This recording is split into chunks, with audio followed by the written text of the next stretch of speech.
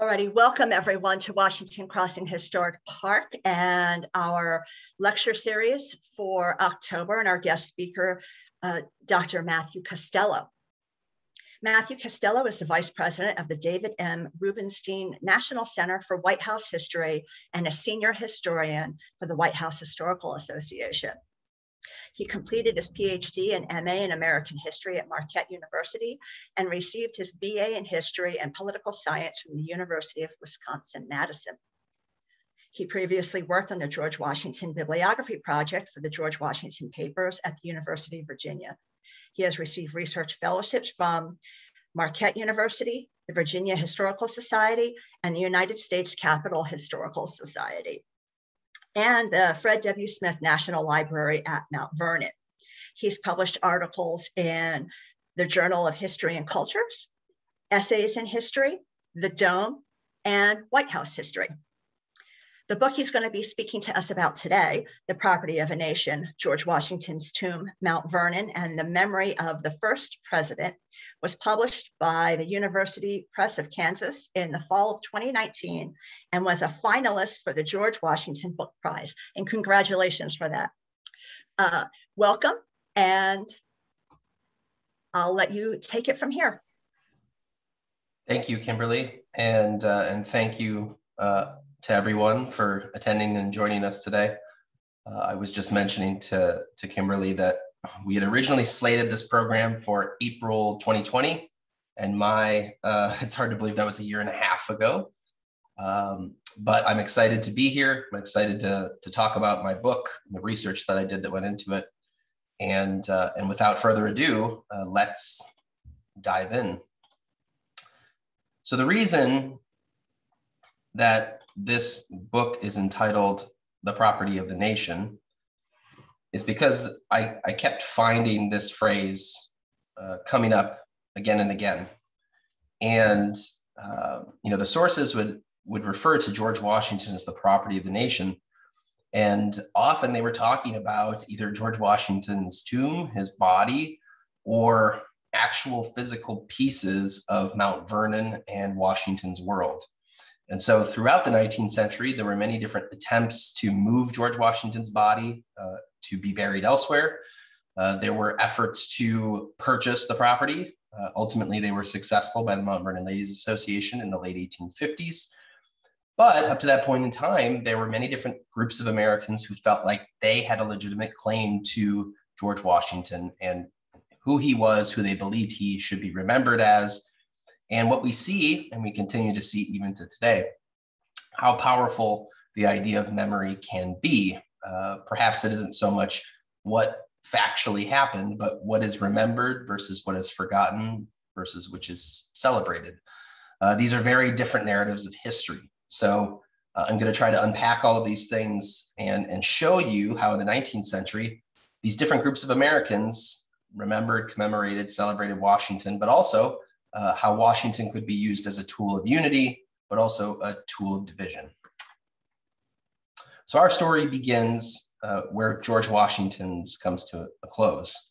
On December 14, 1799, between 10 and 11 o'clock at night, George Washington passed away in his bedroom at Mount Vernon. 3 doctors had attended to him since early that morning, James Craig, Gustavus Brown, Elisha Cullen Dick, and they had administered a series of 18th century medical treatments for the condition that Washington found himself in, but he ultimately succumbed to his condition. The modern science suggests that Washington suffered from acute epiglottitis. This is where there is a swelling of the larynx and covering of the windpipe, which ultimately leads to death, suffocation. And so there's some debate about whether or not it's viral versus bacterial. And then, of course, whether or not the medical treatments of Washington's day actually contributed to his death. For example, by removing so much blood, the approximate estimate is about 80 ounces of blood from George Washington. Did you remove so many white blood cells to fight infection that perhaps that contributed to his death? It's possible, but Washington was also 67 years old. That was a significant age in the 18th century, and especially within the Washington family, because most Washington men tended to die younger than that. So even George Washington himself thought that he had lived beyond his years. And immediately after Washington dies, there is an outpouring of grief, not only across the country, but also in letter form, going to Mount Vernon, people offering their condolences to Martha Washington. She gets letters from prominent politicians. She also gets a request from Congress and an attached letter to it from John Adams requesting that in the future, when the United States Capitol is finished, that George Washington will be buried there, which she actually agrees to. She gives her consent. But there are, I would say, more ordinary requests from regular Americans who are quite literally asking for a piece of George Washington. This is a locket that's in the Mount Vernon collection, and it features some of George Washington's hair, which may seem odd to us today, but was quite common in the 18th and 19th centuries for family members to snip lockets of hair from the deceased to save as mementos. They would then use these in mourning jewelry, whether it was lockets, rings, or necklaces. And so there's a number of letters that come into Mount Vernon, including one from a group of women who are asking for locks of hair.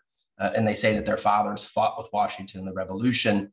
And we know that Martha also allowed this, and she actually sent locks of hair to these women in early 1800. So beyond just the immediate grief, the family preparing Washington for burial, and then his funeral was held at Mount Vernon on December 18th. The larger question then becomes, well, how should we commemorate George Washington now that he's gone? Washington was very particular about his image. He was very careful with his reputation.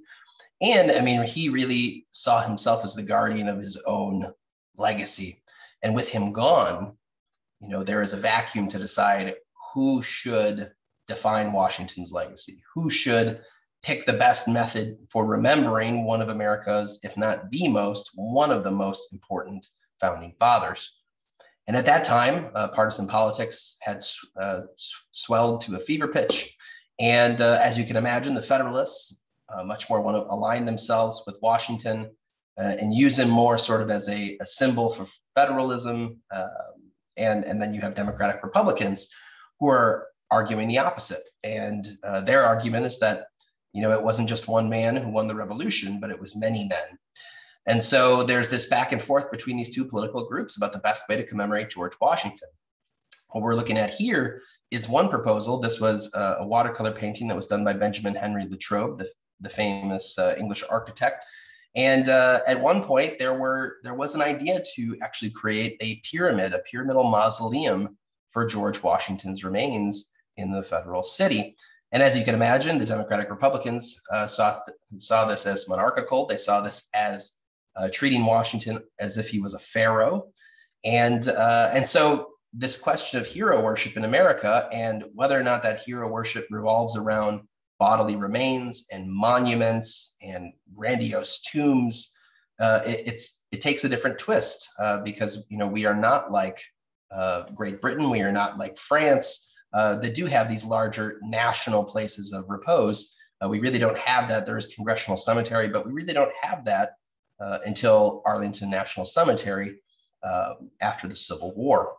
So Americans are debating whether or not George Washington or anyone should be commemorated this way, and whether or not that flies in the face of what the revolutionary ethos really was. Now, at that same time, you had Congress that had petitioned for George Washington's body, and Martha had said, sure, but keep in mind, the Capitol was not only not finished, it gets burned in 1814. So that delays finishing it even longer. And there was concern with the burning that Washington's bodily remains would not be safe at the future Capitol whenever it was constructed. So the state of Virginia actually petitions George Washington's nephew, Supreme Court Associate Justice Bushrod Washington, to relinquish his uncle's body, and they would reinter it underneath a monument in Richmond, which is the capital of Virginia at the time. And Bushrod Washington declines this application. So now we have the federal government has asked for it, and Martha said, okay. And then we have the state of Virginia petitioning for it, and they are denied. Well, this never really gets resolved because Bushrod Washington passes away in 1829. And then the property reverts to John Augustine Washington Jr. And he is Bushrod Washington's nephew, so it keeps passing along the nephews. And in 1830, 1831, that is when the new tomb is constructed at Mount Vernon. Now, this is, I think, circa 1834. It looks quite a bit different than the new tomb you may have seen at Mount Vernon. That's because this is really the original structure. It's sort of the back inner vault that you've seen if you look into the enclosure. Only later in the 1830s was it encased in brick. We have the receipts for that work.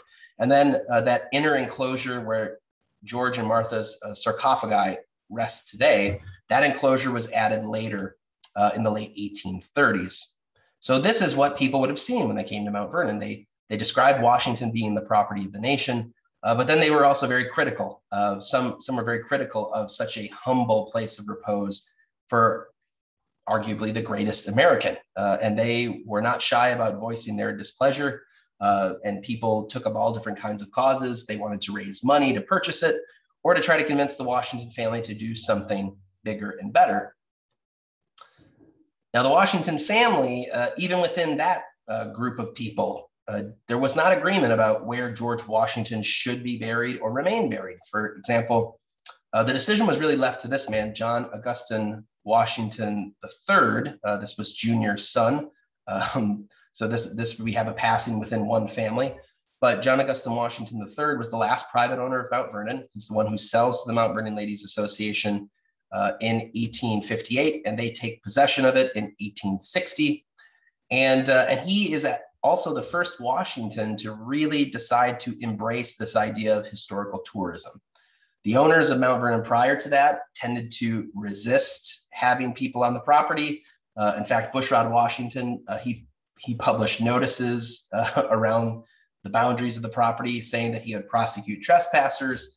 He threatens to sue steamboat captains in court because the steamboats are bringing people down and dropping them off at Mount Vernon, very similar to the spirit of Mount Vernon today. And John Augustine Washington III decides that there's really no reason to resist it at this point. These people are going to keep coming, so why not embrace it and try to make some profit from it? One of the projects he does is he has this wooden walkway built that goes from down by the river where the steamboats would actually drop people off at the wharf. And this walkway goes up to the new tomb. Now you have to keep in mind in the 19th century that the primary attraction at Mount Vernon was not the house. Need that pack against the wall. Nah, I don't need that. Oh. So the primary attraction at Mount Vernon in the 19th century was not the house. Today when people go to Mount Vernon, obviously people go inside, they want to see the house, they want to see where George Washington lived and where he died.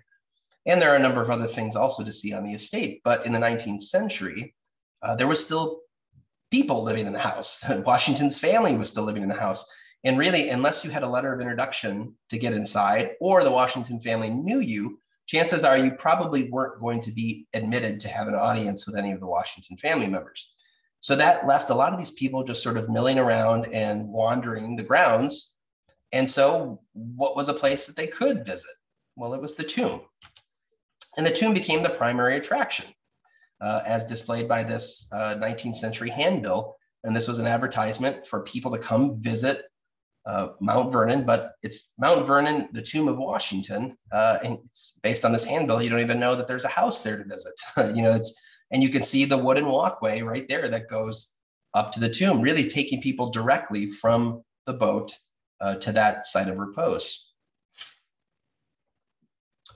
At the same time, you had a number of different groups of people who were manufacturing and producing different types of Washington trinkets and mementos so that people could purchase these either on site, or if they weren't able to get to Mount Vernon in person, they could purchase these things at a factory in Washington, D.C. You can see on this medallion, there is a name attributed there, J. Crutchett, Mount Vernon Factory. That's James Crutchett.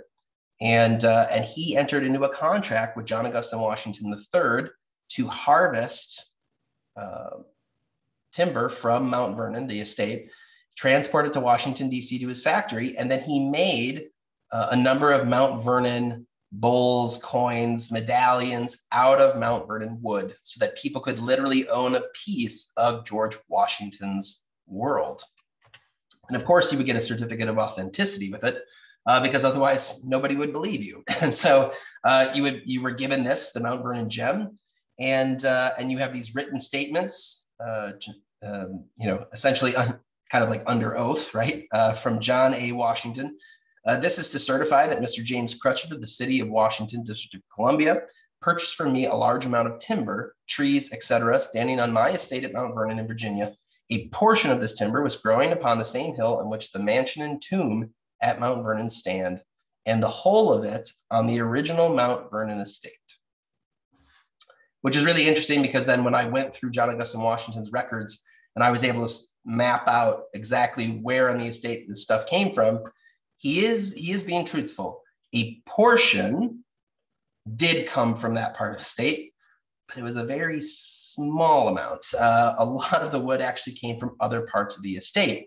But the key here is for anybody who was purchasing this product or any type of product that was made by Crutchett was that the belief that it came from the same hill on which the mansion and tomb at Mount Vernon, that there was some sort of imbued power that came from having something that grew from the same spot where George Washington was buried.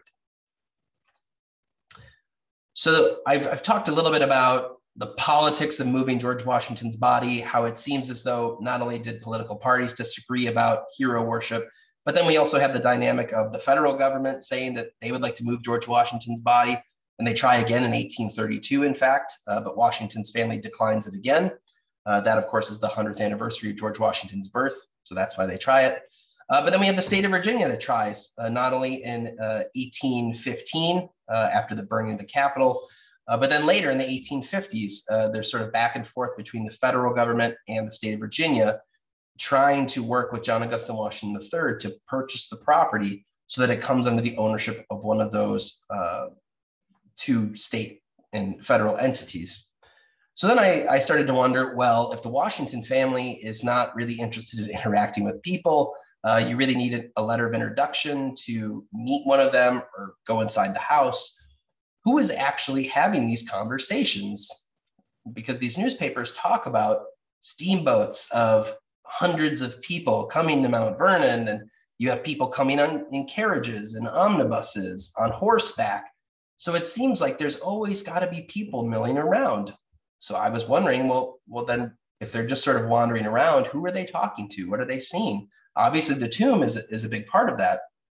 But what I found in my research is that quite often they were speaking to the people working on the estate. And this could have been overseers, it could have been gardeners, it could have been farm managers, but it also could have been enslaved people. And so that seems to be the time where visitors really take note, because these enslaved workers also sort of play on the legends of George Washington. Sometimes they can be they're very proactive and quite, literally weaving themselves into the story, where they talk about not only did they know Washington personally, but there's one man in particular who says he remembers wrestling with Washington and he pinned him to the ground. There's another one who talks about they remember when George Washington came back from the Revolution. Now, my research suggests that some of these stories are probably oral tradition and passed down. In fact, as was common with the case with changing ownership of a plantation, some of these enslaved people were Bushrod Washingtons or John Augustine Washington Jr. So there weren't many of George Washington's own enslaved people to stay there because I'm sure, as many of you know, George Washington freed the people he owned outright in his will, 123 people. And those people were freed upon Martha's death, but she freed them early. So these stories are passed on, and it's really interesting to see how African Americans are using sort of like the Mason Lock Weems type stories and other things they can point together to talk to people about George Washington. I mean, they really are sort of the first interpreters of the grounds. And for some of them, especially the ones that are really old, this helps them sell the story. Quite I found quite a few instances where visitors, white visitors, are coming and they talk about meeting an old slave or an aged enslaved storyteller.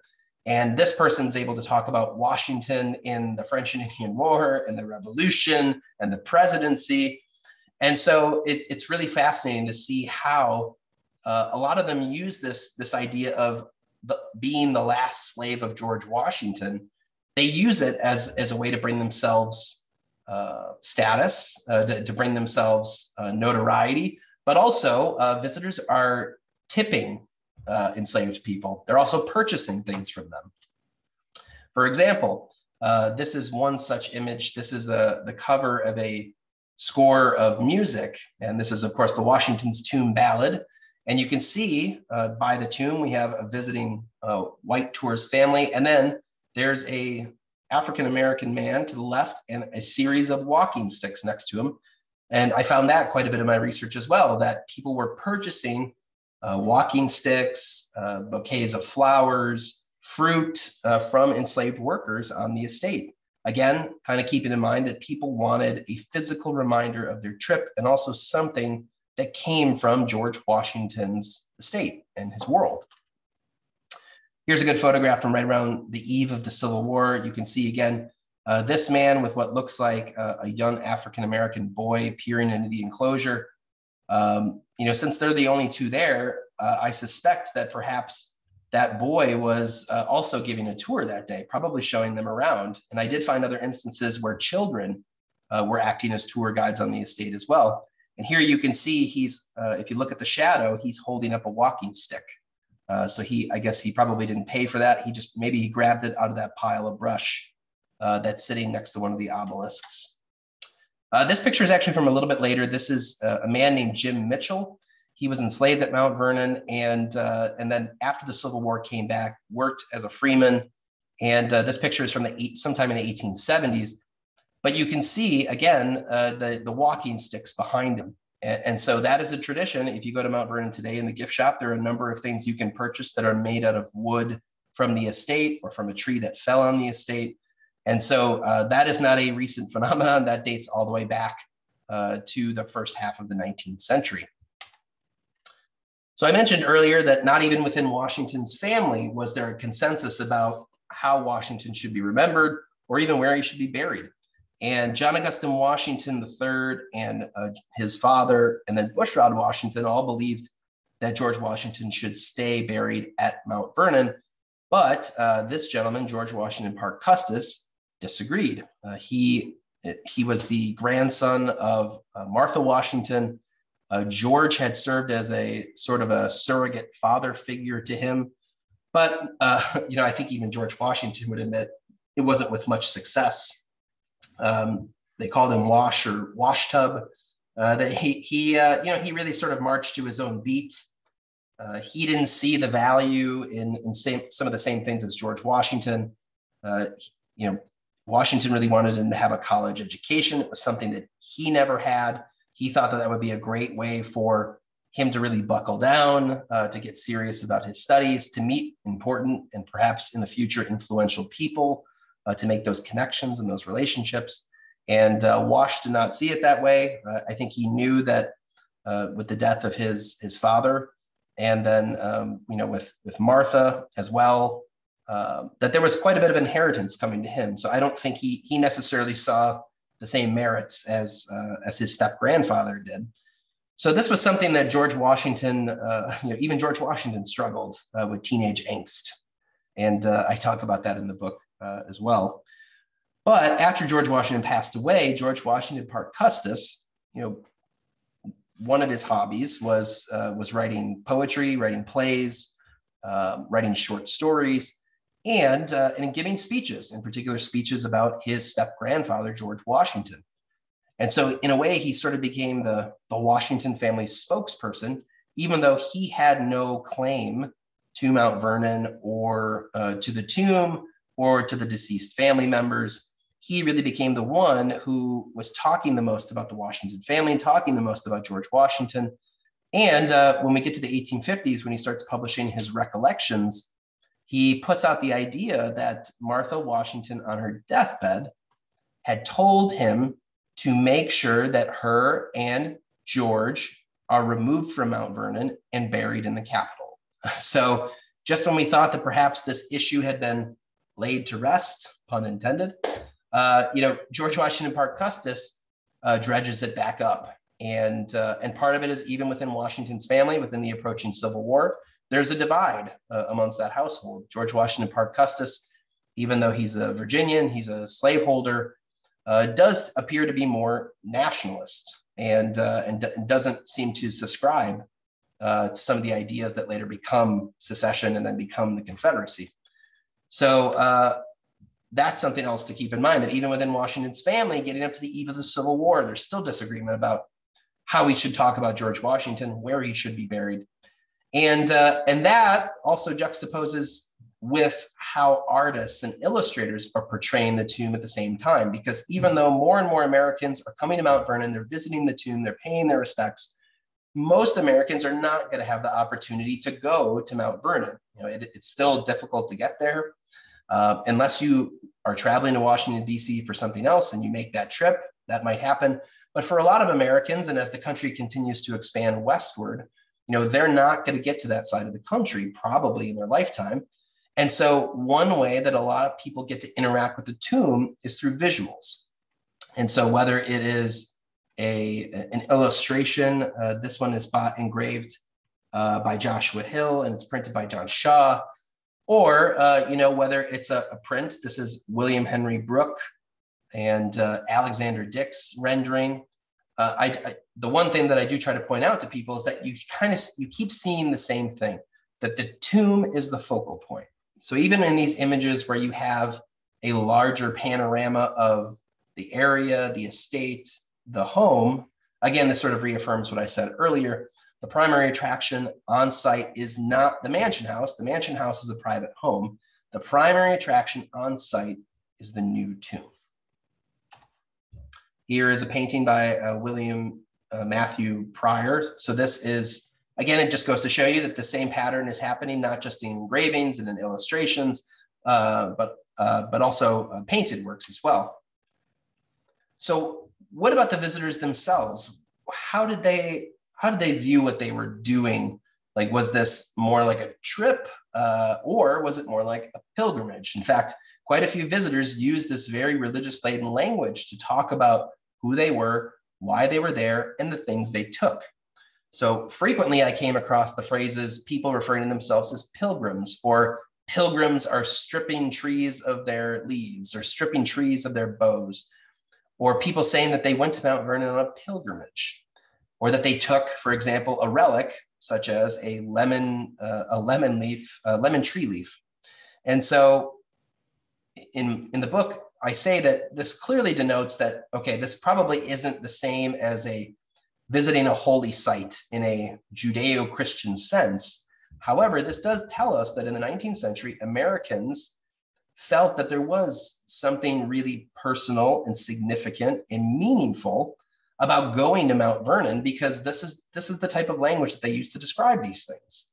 They don't have things like, they don't really use words like artifact. They don't really use words necessarily like mementos, at least not in the context of visiting Mount Vernon.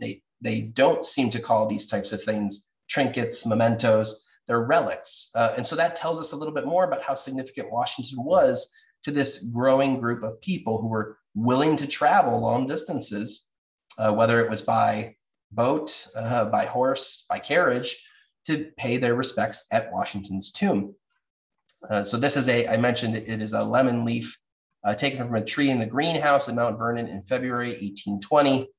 But again, whether or not that lemon tree even existed when George Washington was alive, we don't know. But the fact that it was in George Washington's greenhouse gave it sort of these pseudo-sacred properties. And so it was worth taking. Now, if you keep doing this repeatedly over time, you all are probably reaching the same conclusion. Well, if you keep having people who are coming to this place and they keep taking things, isn't that going to damage the place? Yes, that's a big reason why Mount Vernon is in pretty bad shape in the 1850s. It's visitor vandalism. A lot of people like to carve their initials into things. They like to take things. They like to break things off. And also a big part of it is just the Washington family has been unable to keep up with the property and making sure that these things are continued to be repaired and replaced. And so it's sort of a combination of these things that it's part of the reason why Mount Vernon is such poor condition by the time John Augustine Washington III sells to the ladies in the late 1850s.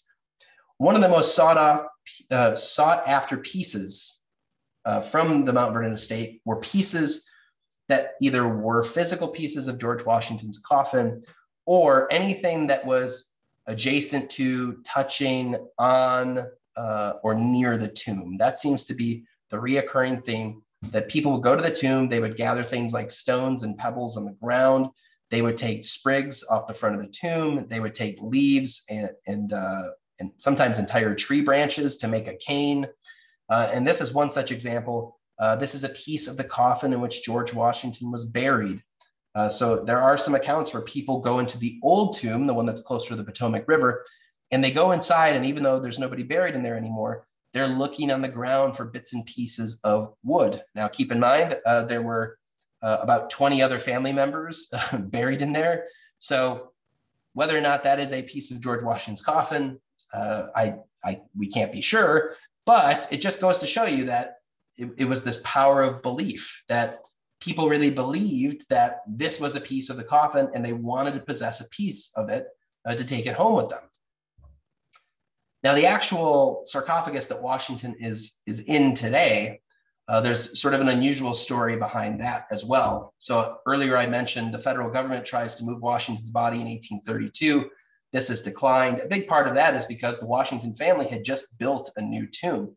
In fact, in Washington's will, he requests that a new tomb is built, and he even marks out where he wants it to be placed, near the vineyard enclosure, which is roughly where it is today.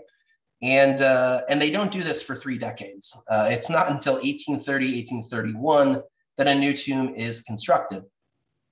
And that was the earlier image that I showed you of that space. In 1835, it is encased in brick by a stonemason named William Yeaton. And then after that, there's 2 men who actually write an offer to construct a marble sarcophagus for George Washington.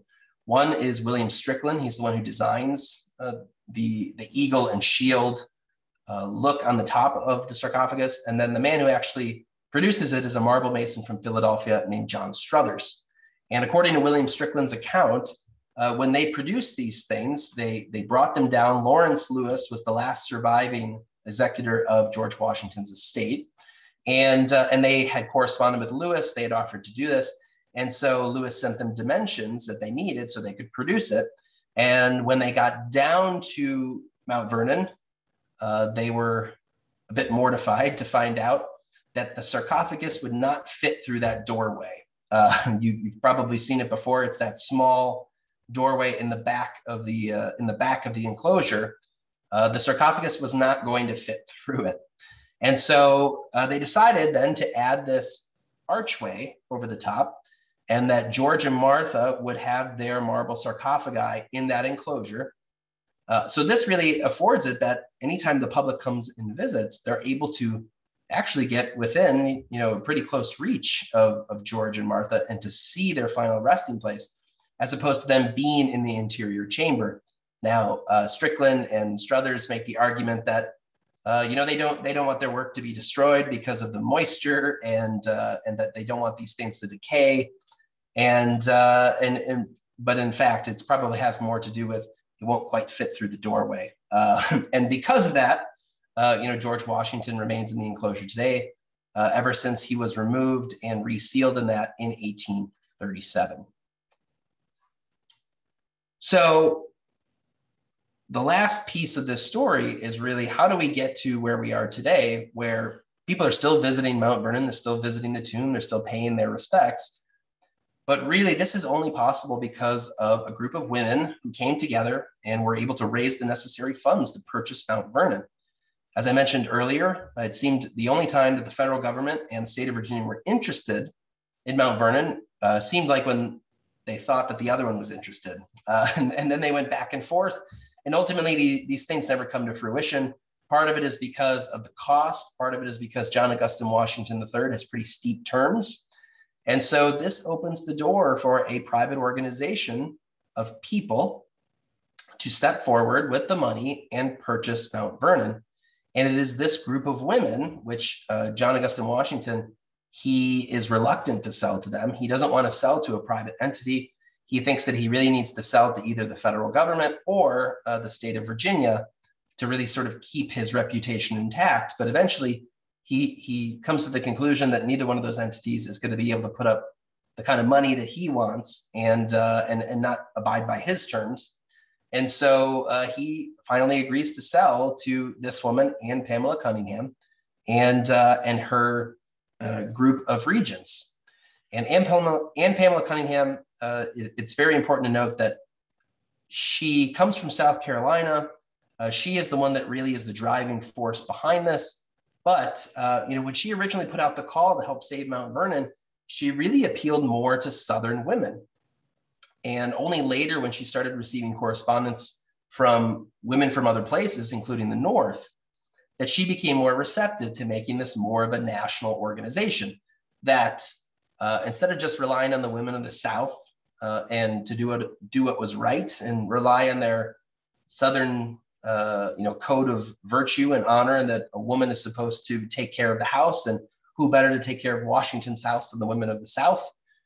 She also finds that these women of the North have well-connected friends and have access to capital, and there is money to be raised. And so even though many of the Southern women that she's working with disagree with the decision, we have to acknowledge that Anne Pamela Cunningham sees that there's a lot more upside to having a national organization and to be able to raise the necessary money to save Mount Vernon. And so she makes that decision, and we have, as a result, the Mount Vernon Ladies Association of the Union. That was the full title when they were chartered by the state of Virginia. They acquired the property from John Augustine Washington in 1860, and as it turns out, John Augustine Washington III, he keeps quite a bit of the land around Mount Vernon. He only sells the mansion, the tomb, and I think he sells, I think it's about 150 acres. So, I mean, it's actually a relatively small amount compared to Washington's original estate, which was more than 8,000 acres. So he actually keeps quite a bit of the land, and he goes off to fight for the Confederacy.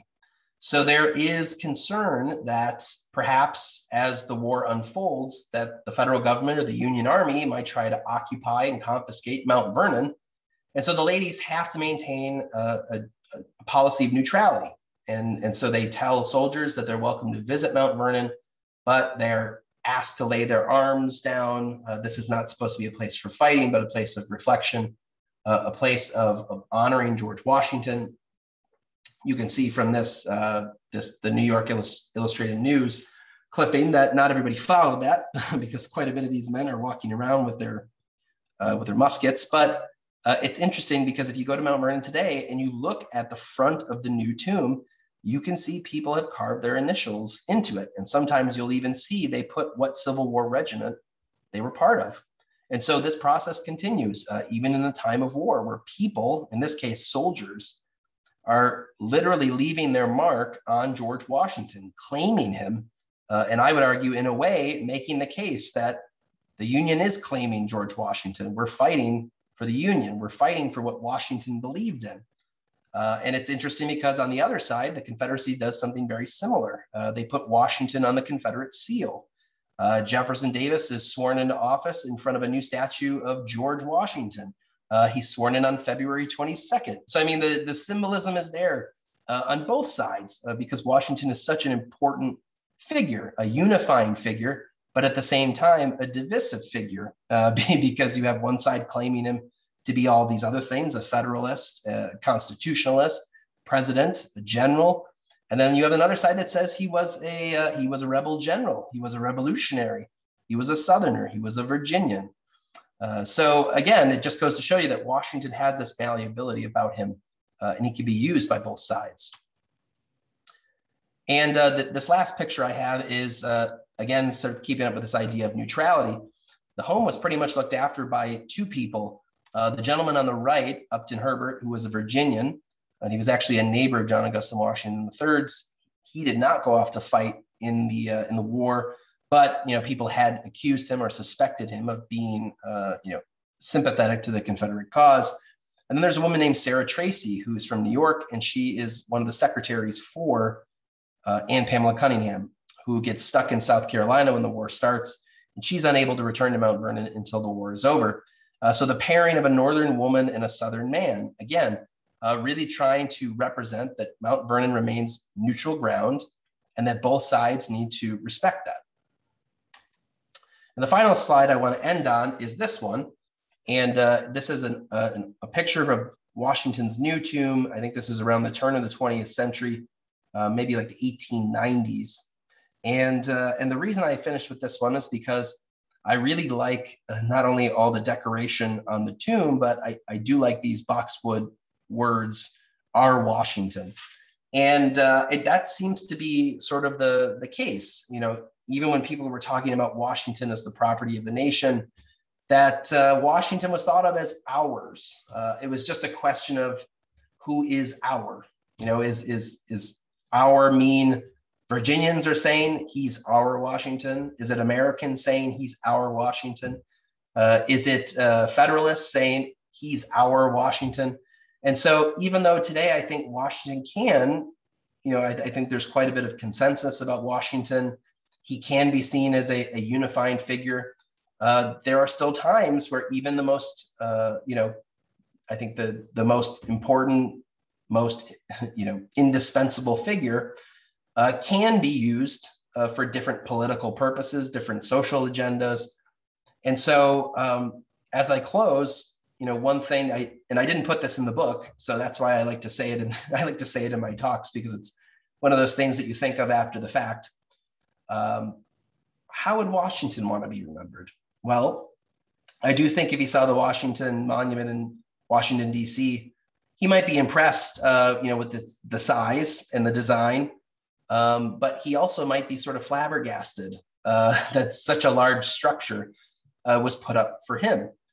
And to get a better sense of how he would have wanted to be remembered, Washington does note towards the end of his life that there's still one building he wants to build on the estate, and that is a building to house his papers. And that is really sort of the first, what we believe is sort of the first embryonic idea of a presidential library, was that Washington really wanted to build something like that people could use. Now, we don't have the Fred W. Smith Library for quite a while. But the other place to look at how Washington wanted to be remembered is his final will and testament. And in it, Washington describes himself as a citizen of the United States and former president of, which I find really fascinating, because if you look at others, if you look at people like John Adams, Thomas Jefferson, Alexander Hamilton, if you look in their wills, how they identify themselves is purely geographic. They say, I, John Adams, Braintree, Massachusetts. I, Thomas Jefferson of Albemarle County. I, Alexander Hamilton of New York. I, James Madison of Orange County, Virginia. They all specify based on, essentially where they live or where their estates are or where their property is. But the fact that Washington wrote that and he created that new will, essentially the summer before he died, he was working on a new will. He clearly had given more thought about his death, his legacy, how he would be remembered, and what, if any, input he could have in that. And I think that to me suggests that Washington was telling us how he wanted to be remembered when he says, I, George Washington, a citizen of the United States and former president of. He wanted to be remembered as a citizen of the United States. He wanted to be remembered as an American.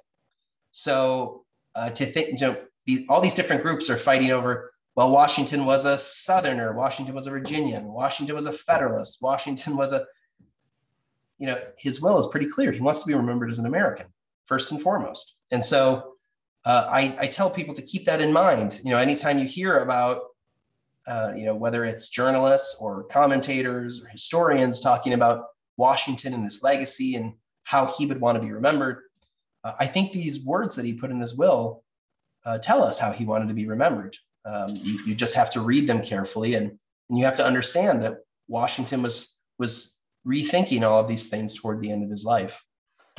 And so with that, thank you for your time. I appreciate everybody joining us, and I would be happy to take any questions. Thank you so much. That was a wonderful talk it's a long time coming, but it was worth the wait. So thank you for that. We have, again, if you have any questions, please put them in the chat to everyone, but we do have one already. Were there any descriptions of the remains at the time that the Washingtons were resealed in the sarcophagi in the 1830s? Yeah, so there are actually, at different times, there are descriptions related to George Washington's body. And then there are also sort of like these pseudo rumors where people later claim to have seen George Washington's body, or they claim to have seen it. And it can be very elaborate. Like, for example, there's one man who says that Washington appeared to be floating in some type of liquid. And I mean, there's not really any historical evidence to support that, or that they would have filled his coffin with alcohol or some type of preservative. The account by Strickland probably gives the best description when they move him. And based on that, I think he talks about the skull. He talks about dried flesh. But, you know, it's an outdoor tomb in Virginia. So the idea that maybe Washington hadn't had any type of decomposition, that's not true. It seems like, based on Strickland's account, it's what you would have expected opening a tomb, 30 years later. There's another instance where a man, it's actually in his obituary, he dies in 1912, and he claims that he was present there as a young boy in 1837. And he says that George Washington was still perfectly preserved, and he had just a little dark spot on his cheek. But the man also got the year wrong that they moved George Washington's body. So again, it just kind of goes to show you that you have to look at the whole body of evidence before you consider whether or not these stories had any plausibility, or it's just sort of people jumping onto this because they want to weave themselves into the story. All right, another question. How do you think the Mount Vernon legacy for America will continue? And are the ladies still in charge? The ladies are still in charge. Mount Vernon continues to be privately owned. And as far as the Mount Vernon legacy for America will continue, I mean, James Thomas Flexner wrote a series of biographies. He also wrote, the one volume, still, I think, considered by many historians to be one of the best one-volume texts about George Washington, called The Indispensable Man. And I like to say that Washington, he was indispensable, but he's also unavoidable. Even if you try to talk about early American history, you try to talk about the Constitution, you try to talk about the Revolution, try to talk about the presidency, he's just always he's in the way. You can't avoid Washington. So I think he is always going to be part of that, the core of the narrative of the founding of the country, the creation of the country, and then also, sort of the envisioning for that country. Washington is vital to that as well. And so I think with Mount Vernon, it's pretty remarkable. They've still, even though with the COVID-19 pandemic, they had to close for quite a while, it still continues to be one of the most well-visited presidential sites in the country. And so, I think moving forward, the ladies are going to continue to think about, what does Washington mean to this generation? What does he mean? What are we learning about Washington now that changes what we thought we knew about Washington? Because they're doing all kinds of great research, archaeology, renovation work. In fact, I was there the other day, and they're completely redoing the north side, which is the exterior of the new room. So they're continuing to learn new things at Mount Vernon, and it's going to continue to shape how we view Washington, how we view his legacy, and the ladies have been integral to that. Not only purchasing the property, saving it, but also these projects that continue. Have there been any DNA testing or forensic testing of the Washington remains? That's a great question. As far as I know, there hasn't been. I know that that's been a question that's come up before because people are often interested in, there's a story of a formerly enslaved man named West Ford. And I talk a little bit about West Ford in the book as well, so you can read more about him. But, based on his upbringing, it seems like West Ford had a very real connection to the Washington family. So whether it was a Washington family member who fathered West Ford with one of the enslaved women, there's one version that George Washington is the father, but I think most historians have said that seems unlikely because Washington didn't have children. There's some evidence perhaps that he couldn't have children. It just goes to show you that even though we're still learning things, there's a lot that we don't know.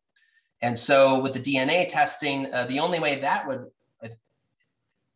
even though I'm a historian, so if I'm wrong, maybe somebody can correct me in the chat, but the only way that that would really work is if George Washington had some type of male descendant that you could continue to compare the DNA down the line. So I think it would be particularly difficult, and I don't think that's been something that the Ladies Association has actively pursued or done. Did Benson Lossing's book on Mount Vernon play any significant role in popularizing the site as a tourist destination? It did. Benson Lossing's publication, and I talk a little bit more about it in the book, that particular publication, but then also there's a slew of these different types of travel guides. Think of it as sort of the forerunners to like Frommers, where people are producing these small booklets about the Washington family, the genealogy, the descendants, the home itself, the history. So you have all these different materials that people have access to. And it does draw more people to Mount Vernon. I do think it's a number of things that go with that. Washington still remains probably the most significant historical figure by the 1850s. It's the proximity to Washington, D.C. that makes it easier to visit. It's the abundance of steamboats, which I don't think I mentioned it, but John Augustine Washington III actually enters into a contract with a steamboat company to bring people down. And part of the deal is he gets a cut of the ticket sales. So it was a number of different things contributing to more and more people visiting Mount Vernon in the 1850s.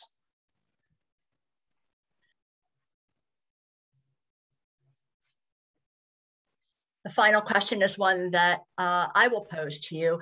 You mentioned that there had been some graffiti by way of people carving their name in, soldiers during the Civil War. And then the fact that, was it in the 1920s or so, that the area around the tomb was rebuilt? Were those, was that graffiti preserved within it, or was it discarded and just considered to be graffiti? Mm-hmm. Yeah, so if you go to Mount Vernon today, in fact, Mount Vernon has an excellent 360 imaging tour. So you can actually do this online from home as well, but you can zoom in close enough that you can look at the front face of the tomb. And a lot of the graffiti that I would say dates, you can tell some of the stuff is from the Civil War because it mentions regiments, but there's also graffiti from later.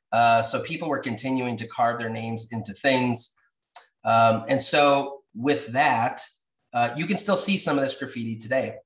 You don't see as much of it on the old tomb, but I know from a number of the different visitor accounts, they talk about seeing the wood door of the old tomb, and it was carved with people's names and initials, and you don't see that anymore. So I would imagine it was, that door has been replaced over time.